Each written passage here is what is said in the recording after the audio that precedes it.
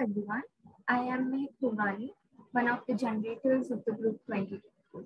And we are here for CL246 heat transfer project with the agenda air conditioner, design and structure optimization. Here's the list of all the team members. So let's know about working of air conditioners. It comprises of 4 main parts. One is the evaporator.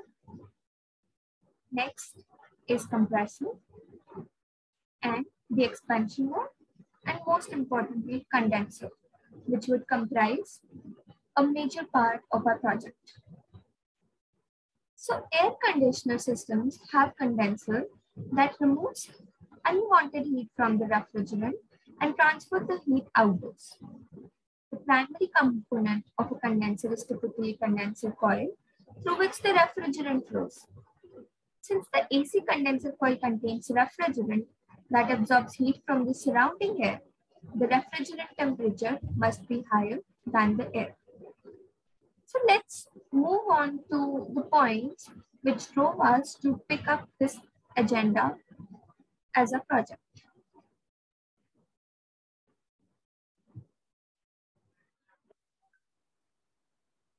Now, moving forward, we now have air conditioners that use a lot of energy. The condenser is the most common source of heating issues in air conditioners. The most common method of cooling the condenser is to use fins. We want to look at the most popular heat dissipation method so that we may create a system that has the best cooling effect. In hot countries, the temperature and pressure of AC system are increased considerably. This causes a decrease in the cooling capacity of the cycle and also causes an increase in the power consumption. Various combinations and configurations are investigated in order to find the most optimal solution while taking a range of aspects into account. We tried to do this by adjusting the thickness of the fins. We came across several publications while performing literature review that emphasize the issue of climate change caused by rising uses of ACs. As living standards rise and electricity reaches more houses across India, sales of ACs are increasing. The stock of ACs has risen dramatically from 2 million units in 2006 to almost 30 million units in 2017. ACs also put a large strain on electric grids, resulting in increased power plant fuel uses and worsening air quality, also contributing to negative climate change. This issue brief looks at ways to boost the market share of climate-friendly ACs, those that are energy efficient in order to enhance lives and meet climate goals. Reducing cooling-related electricity consumption lowers the danger of power outage and frees up electricity for other, more vital purposes for people.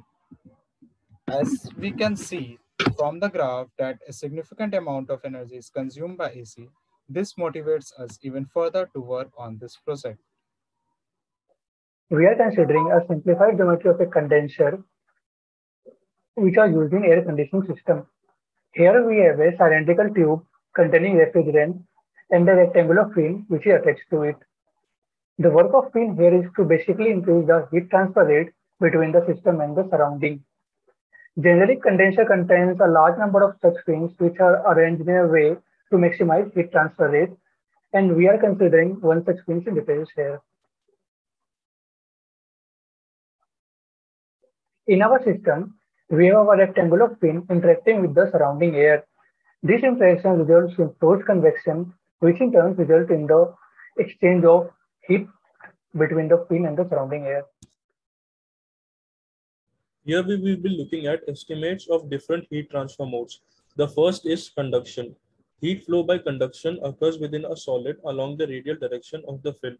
Here the fin is assumed to be really thin, and that's why any variations in the temperature along the thickness of the fin will be neglected and assumed to be constant. The second is convection. Heat flows by convection occurs from the fin surface to the surrounding fluid in the axial direction. Heat flow by convection is perpendicular to the heat flow by conduction. In this case, the surrounding fluid is assumed to be fast moving air. The third form is radiation. Heat flow by radiation is neglected as the temperature difference between the fin surface and the surrounding fluid is not so large. We now try to approximate the values for heat transfer mode. The first is radiation. For radiation, we know that the value is given by sigma AET to the power 4. Here, radiation will be taking place from the fin to the surrounding as well as surrounding to the fin. And since the fin will basically have two different surfaces, we will multiply the entire result by 2. So the final result obtained is sigma AE times TB to the power 4 minus T infinity to the power 4, the entire thing multiplied by 2. The final value turns out to be 0.065 watt, which will be assumed to be 0 watt, and we will see why. We now try to approximate value for convection. Convection will simply be H times area times the difference in temperature times 2, and the value turns out to be 8.6 watt. Clearly, the value for convection is much greater than radiation. That's why we will assume radiation to be negligible. As we'll see, the temperature starts reducing exponentially, and we see from the above calculation that the heat flux is of the order approximately 10 to the power 1 watts. And now we finally obtain these simplifying assumptions. The first is that the heat transfer coefficient is assumed to be uniform throughout. Second is that the radiation exchange taking place with the surrounding is basically negligible.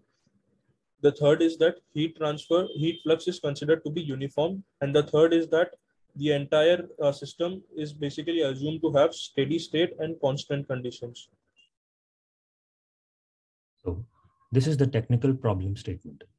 We are considering a simplified geometry, which is as shown in this figure. This is the geometry of an air conditioner condenser with a square copper fin with the dimensions 0.1 meters by 0.1 meters. Material of the tube is aluminium 1100, and we have been given the following data. The temperature of contact is maintained at 70 degrees Celsius. The air is flowing with a velocity of 2 meters per second and at 27 degrees temperature. We have to determine the appropriate Nusselt number correlation for computing the approximate H, which is the convective heat transfer coefficient. Further, we have to find the relation of efficiency for this geometry to find the optimum thickness of the fin, which can maximize efficiency. And this is our ultimate goal for this problem, which is to maximize the efficiency. At last, we have to calculate the heat removal rate from the fin. So the major assumptions we have taken, we faced a lot of trouble in making the temperature profile for the rectangular fin as it was a 2D figure. So to simplify it, we approximate the rectangular fin to an angular fin using the assumption that the area of a rectangular fin is equal to that of a circular fin. This way, we simplify the 2D fin to a 1D figure.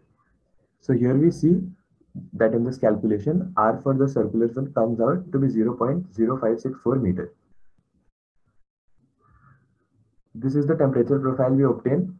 So in this case, TB is 70 degrees Celsius. And as we can see in the graph, it decreases with the increasing radial distance. That is, as R increases, our temperature decreases. Solving methodology. This is the modified schematic diagram. We have an annular fin with a tube at the center containing refrigerants. Air is flowing across the fin at velocity u and at temperature T infinity. For an annular fin, the general form of fin equation is given by the following. Let m square equals to 2h by dt and theta equals to t minus t infinity. We get the simplified equation as d2 theta by dr square plus 1 by r t theta by dr minus m square theta equals to 0. The fin efficiency for an annular fin is given by the following equation, where I and k are modified Bessel functions of the first and second kinds. Note that for an active convecting tip, the tip radius R2 has to be replaced by a corrected radius R2C equals to R2 plus T by 2. Now, NO correlation. At the film temperature TF equals to 48.5 degrees Celsius, we have the following properties. Prandtl number equals to 0.7. Kinematic viscosity equals to 18.6 into 10 to the power minus 6. Thermal conductivity of air is equals to 30 into 10 to the power minus 3. Thermal conductivity of copper K is equals to 398 watt per meter Kelvin. Reynolds number is given by the following formula, U into D divided by kinematic viscosity. Substituting the values, we get Reynolds number of the order 12,000, which falls in the turbulent region. Analogy used for annual correlation is a flat plate with constant heat flux conditions. So for turbulent flow, we have the following Nusselt number correlation, which is nu equals to 0.0380 into the Reynolds number to the power 4 by 5 into Prandtl number to the power 1 by 3. Here, Prandtl number is equals to 0.7. So substituting the values, we get Nusselt number equals to 50.57. Now the convective heat transfer coefficient is given by H equals to K by D into Nusselt number. So substituting the values, we get H equals to 13.45 watt per meter square Kelvin. Now finally, we plot the fin efficiency versus fin thickness graph using MATLAB, and we can observe that at T equals to 0.067, we have a maxima giving efficiency equals to 0.09947. 0.9947. So now we will calculate the fin heat transfer rate QF at thickness 0.067 meter using the following formula given, and it turns out to be 28.57 watt. Now we will estimate the quantitative temperature profile using numerical analysis. We will solve the differential equation d2 theta by dr square plus 1 by d theta by dr minus m square theta equals to 0. So these are the boundary conditions. At r equals to r1, we have theta equals to 43 degrees Celsius, and at r equals to r2, we have the convective heat transfer condition, which is H convective into theta at r2 equals to minus k d theta by dr at r equals to r2. We will use the finite difference approach to obtain the numerical solution. In finite difference approach, we have first derivative written by d theta by dr equals to theta I plus 1 minus theta I minus 1 divided by 2h, and second derivative written as d2 theta by dr square equals to theta I plus 1 minus 2 theta I plus theta I minus 1 divided by h square. Substituting these two in the following differential equation, we get the finite difference formula as following. Now we will enter this formula in the form of a matrix in MATLAB with the appropriate boundary conditions and solve the linear equation Ax equals to b. We get the following temperature profile, where you can see at r equals to r1, we have theta equals to 43, which was one of the boundary conditions. To conclude our presentation, I would like to talk about the major conclusions we drew from our study.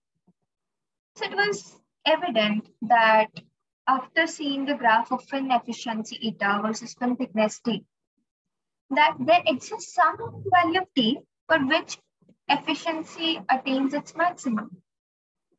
And also our ultimate aim was to reduce the condenser volume by optimizing the thickness of the fins, which would lead to increased heat transfer rate through AC. And hence, we reached our conclusions. बहुत ही गंदा बोल रही हूँ मैं. ठीक है, the last one. ठीक है. So, before concluding our presentation, let's talk about the major conclusions we drew from our study. So it is quite evident after seeing the plot of fin efficiency versus thickness that there exists some value of thickness for which our efficiency comes out to be maximum.